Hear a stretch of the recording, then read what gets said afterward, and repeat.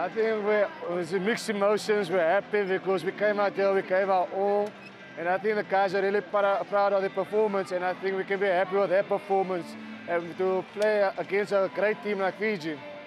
Well, personally for me, I felt like I done very well for myself, and I know the team was with me to support me, and I know Shay's got injured and I had to take over the captaincy, but I know you don't really have to be a captain in the team because you have 13 guys behind you helping and supporting you.